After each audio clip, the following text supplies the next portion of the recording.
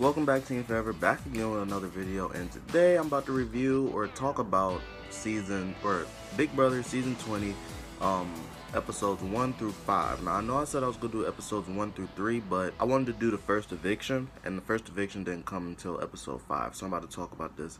I'm really excited to talk about this with y'all. This is literally my favorite show, or my only show on TV other than I watch wrestling, but like that's it. And wrestling is not really like, I don't really count it as like a TV show. I don't know, like it's kind of like I know it's not a sport, but it's like, I don't know, sports entertainment. But Big Brother takes the cake, is my favorite. First of all, let me just say, now that I'm not looking at first impressions of the cast, and I'm actually looking at the cast on the first, second, all these episodes. This is by far my favorite cast. As jealous as I am, and I want to be on this cast, on this show so bad. This cast, the producers did a great job casting these people. This is, and I've seen not every season. Like I told you, I just started watching this year, but yeah, this cast has got to be my favorite. So anyway, let's get started. So episode 1, they started off with this new. Oh, first off, the first thing I have to say is immediately from introductions to the cast, somebody I did not like was Winston. And I know a lot of people online don't like Winston either, and if y'all don't know why, it's because in his intro he said he was a big fan of the I don't know which commandment it is, but the right to bear arms. He's a big fan of that, and he talks about guns, and you just see him shooting guns a lot inside his intro. And he says he just feels safer if he goes to the movies and he's sitting with a gun next to him. And then we see him kissing a gun. Like, he just seems like, I don't like him. And most people don't online, so I'm glad I wasn't the only one. I think he's probably the least liked in the whole house when it comes to Twitter and the fans. He just seems like the type, if you like guns that much and you put it in your intro and you kissing a gun and all that, you seem like the type that will shoot somebody that's being innocent. Like, you just do. Like, even if you're not the type of person, it seems like it by your intro. So whatever. But now we go into the house, and the first thing they did was this challenge where, well, first of all, they split up the house into 2 teams, and they basically did what they did last year with Paul, where the winner of this challenge got friendship bracelets like Paul did last year, and he got to give them out, and you know, those couple of people are safe. I have to give Swaggy C his props, because I didn't like him in his intro, and then he won me over a little bit, but he did exactly what he said he was going to do. I know he said he was going to win the first HOH, and this wasn't necessarily a HOH, which I was kind of upset about, because I feel like his nominations would have been better and stuff. But so the first group did this challenge where they were inside the dark and they had to find these envelopes, and the winner got to play again. I don't really like that challenge, to be honest, because that's just a pure game of luck. Well, I guess a lot of challenges are games of luck, but I didn't like that challenge. I'm not a fan. And then the other challenge was the spelling challenge, which I like that one more because you actually got to control your own fate more, and that's the one that Swaggy C won. Oh, and then the people that came in last got punishments, and the person that came in last inside the dark challenge was KC. And by the way, that's another one where I have to say I fell in love with KC when I seen her come into the house. I thought she was so cute. To me, she's the best looking girl inside the house, which is so weird because she's the gay one and she doesn't like boys at all. But she's mad cute. I don't know what race she is. She don't look white, but she definitely don't look black either. If I'm going based on looks, I don't know what race she is. And then her voice, like, I don't know. If anybody knows what, like, where she's from or her parents is from, put it down in the comments, because I'm not sure. But she's so cute to me. So I really liked her. But she got this punishment because she came in last in the darkness challenge, which was not that bad to me. Like, she's basically a pinwheel of doom where she's dressed in all these colors, which was pretty funny because when Rockstar saw her, she was like, maybe I should have came in last if this the punishment, because Rockstar loved colors. So, and Casey is gay, so she was wearing a rainbow, and she's like the biggest LGBT, all that, like, supporter, because she's in it. And basically when the wheel started spinning, because she had a little pinwheel on her with all these colors, she had to stay in that room. To me, that's not that bad. If I got that punishment, it's real easy. Just don't go inside the storage room, because that's a really small room, and you know, it might go off and then you can't talk to anybody or do anything. Stay inside big rooms. Like if you go to the backyard, make sure there's people out there. Stay in the living room, stay in the kitchen, like open rooms where there's like a lot going on and a lot of people stay in those rooms. Then we had Sam. She came in last in the spelling challenge, which,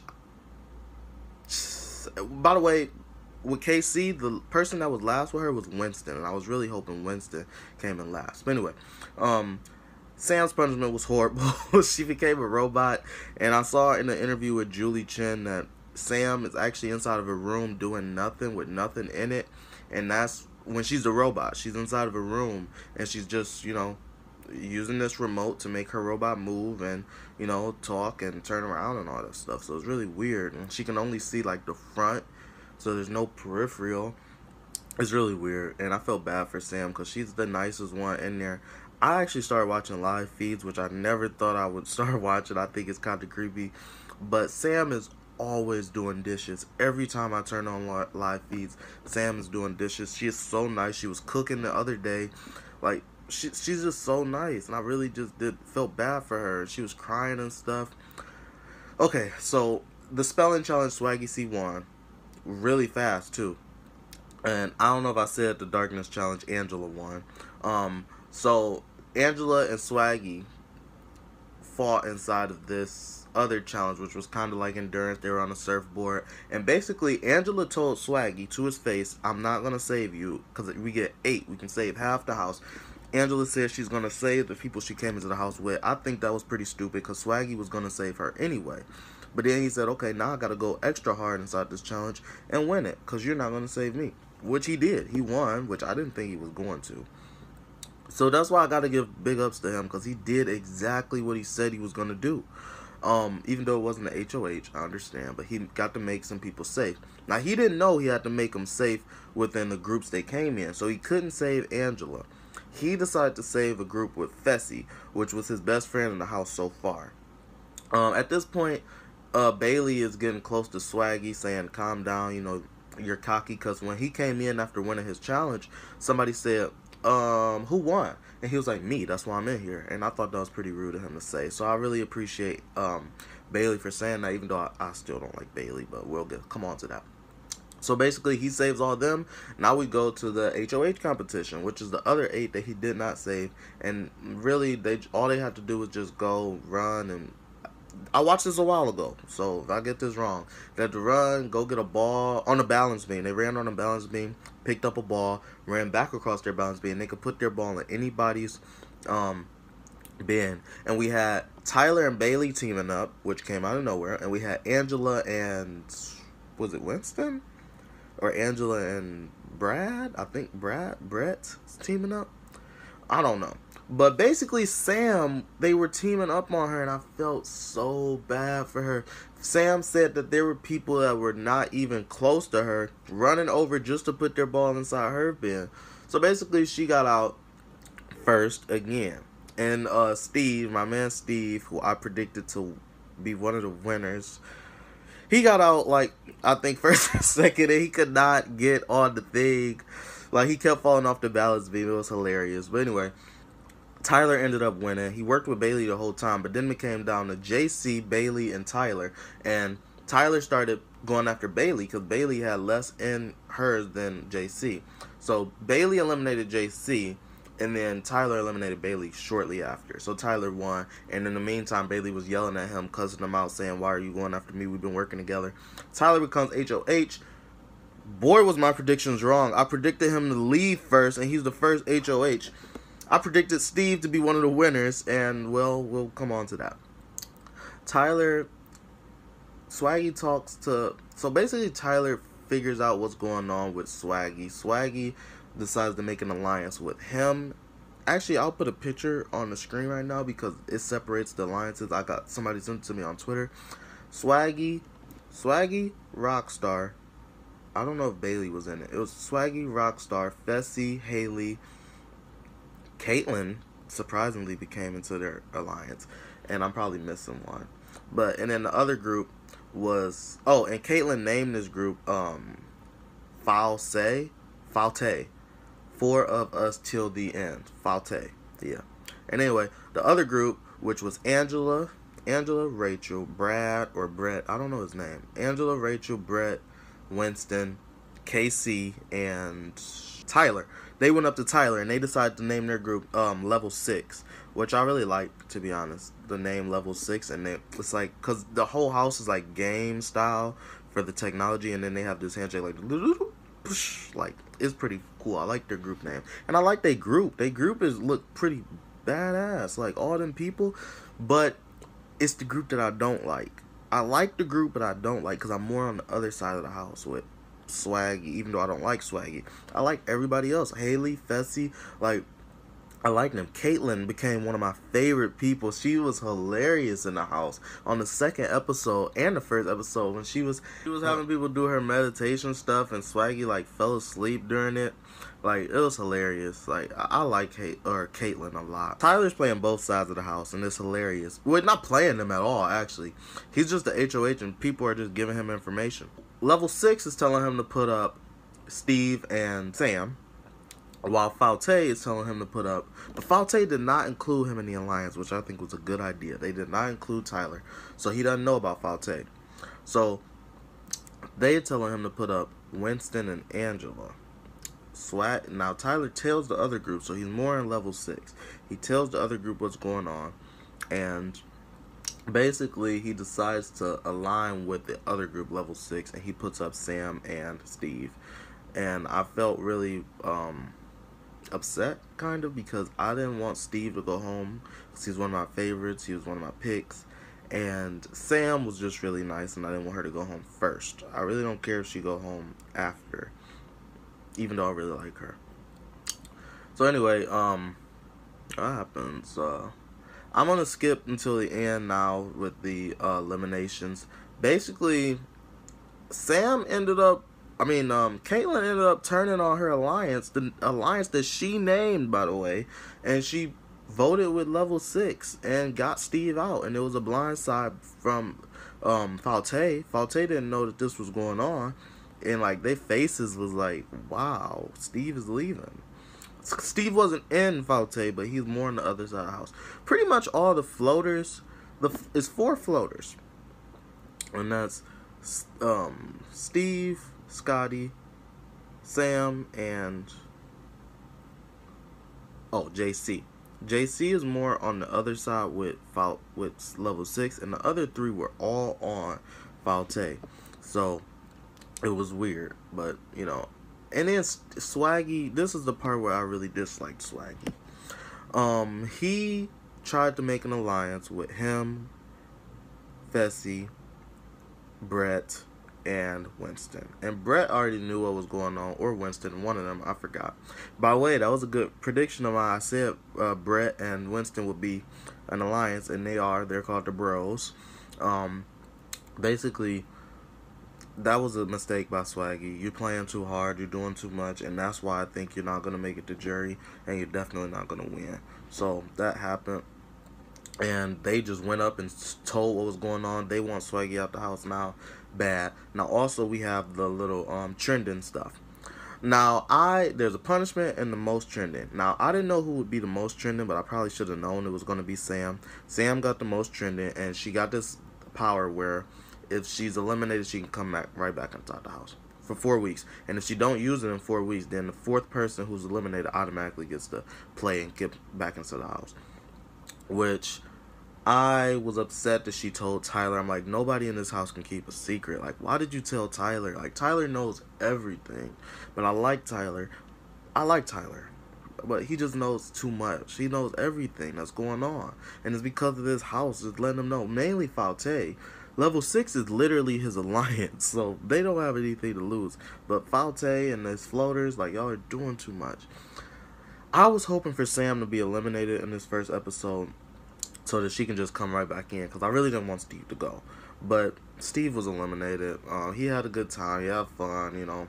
And then we get to the punishment. I knew for a fact, well, not for a fact, but I knew, I had an inkling that Fessy would be the one to get this, and this is why. Because I thought, when I hear trending, I think of Twitter. So it's the people that are most talked about on Twitter. And personally, I thought I don't even know how to pronounce Fessy's real name. Fuzul, whatever. So I'm like, most people on Twitter probably don't know how to spell his name.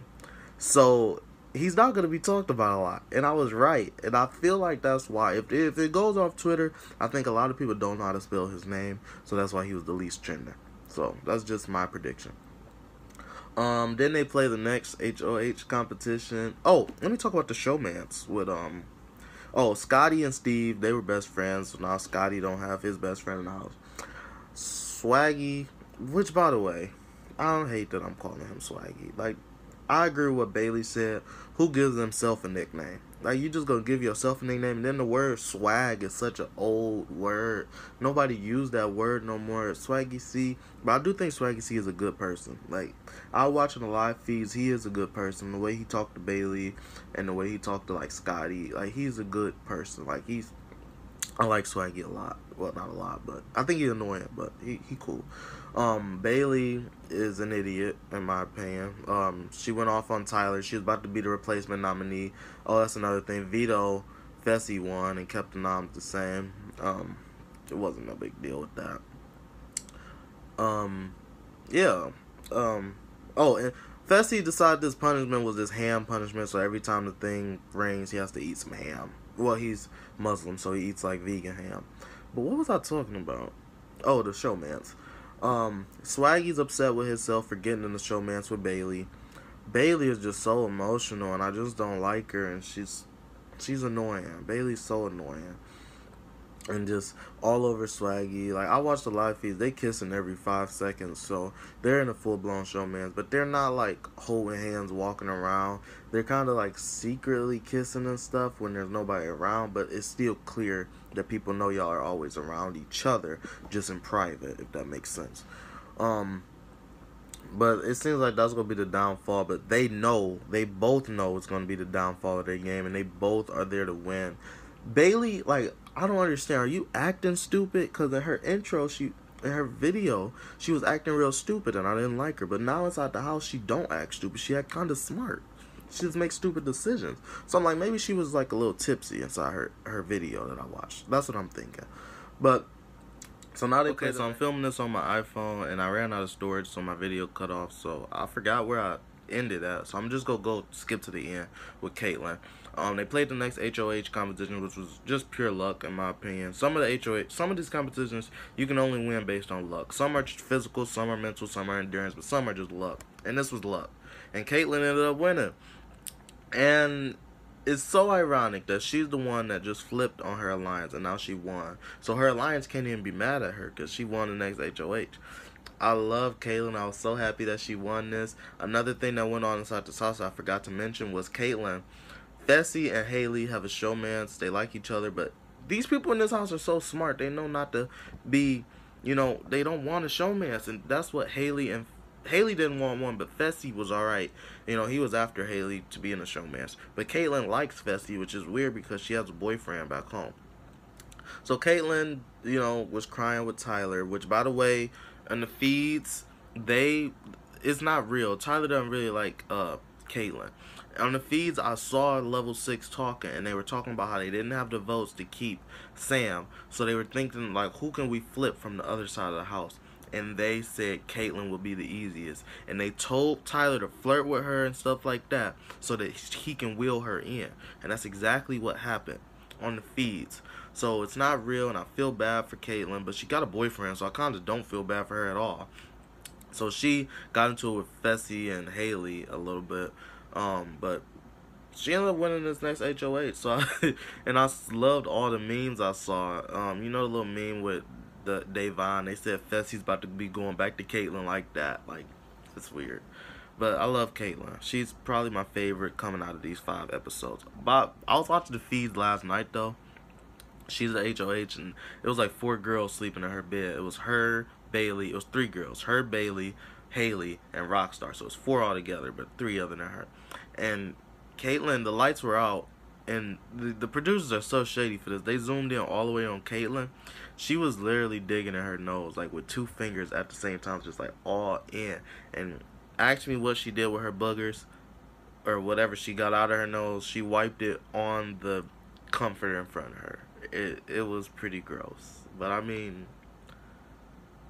no, that's gross when you look at it. I'm about to say it's her bed. They shouldn't have been in there, but that's gross. Period. Even if they wasn't in there. Um, yeah, live feeds. They talk about some weird stuff. Like the girls were talking about masturbating and how they do it there at the house because there's cameras everywhere.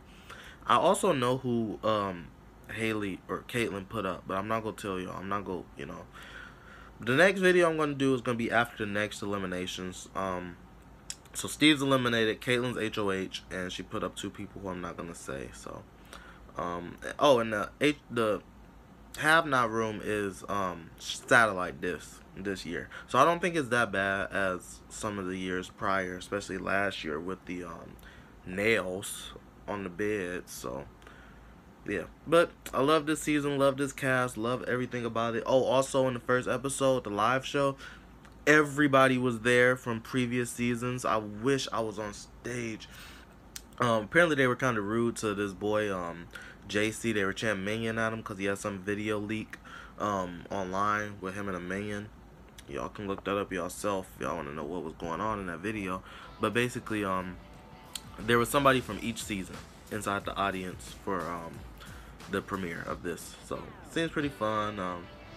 But until next time, y'all, please leave comments because I want to talk about this show with y'all. I don't have many people to talk about Big Brother with. I think I only got one. So, add me on Snapchat or just comment inside the comments about this season. Tell me what y'all disagree with about me. Favorite so far, I would say is Caitlyn. Least favorite so far, I would say is definitely Winston. So, catch you later.